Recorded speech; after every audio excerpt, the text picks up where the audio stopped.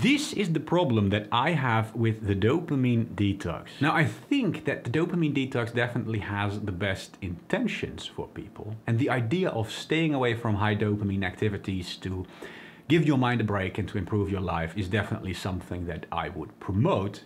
But I think that a lot of people have a rather unrealistic image of what a dopamine detox should look like.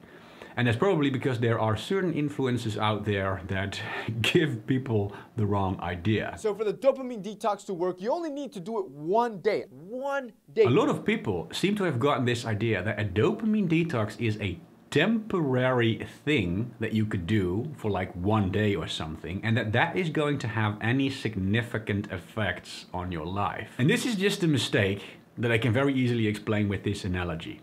Try to think of it like this. Let's say that you are trying to lose weight and you are going to do so by going on a diet for, you've guessed it, one day. So you're gonna go on a diet for one day, and then after that day, you're just gonna go straight back to your old habits of stuffing your face and eating exactly as much as you want to eat. Whenever someone tells you of this plan, the first thing you think is, what the f***? Your problem is the fact that you eat too much food on a daily basis. So how on earth can you expect to just eat less food for one f***ing day and for that to be enough to see any significant weight loss in the long term, right? Well, it works the exact same way for the dopamine detox. The problem that you are having is the fact that you are living a lifestyle where you are constantly bombarding your brain with too much dopamine, porn, video games, social media, etc. And so you simply cannot expect to be able to step away from this lifestyle for one single day, or even 2 days, or even 1 week, but usually people talk about one day, and for that to be enough to have any significant positive changes on your brain in the long term.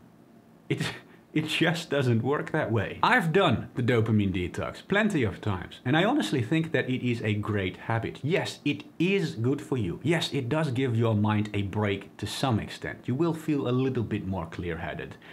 And I definitely think that a lot of people could benefit from incorporating this habit into their life every now and then. But again, you cannot expect this one day of so-called detoxing to make any significant changes to your life in the long term if you are not willing to make lifestyle changes as well. So what I suggest you do instead is that you start to make small changes to your actual lifestyle. Pick a pen and a piece of paper, sit down and ask yourself, don't ask me or anyone else, but ask yourself, what are small changes that I think are realistic for me to do right now, today, tomorrow, this week? So for example, it might be something simple like, tomorrow when I wake up, I am not going to check my phone before I'm going to go to work. I'm just going to wake up, do my morning ritual and going to go straight to work. Or this week, I'm not going to bring my phone with me to the bathroom when I have to go for a number 2. Or I'm only going to play my video games in the weekends and not during the weekdays. These are just examples. But ask yourself, what do you think are realistic habit changes that you can actually stick to and start doing right now?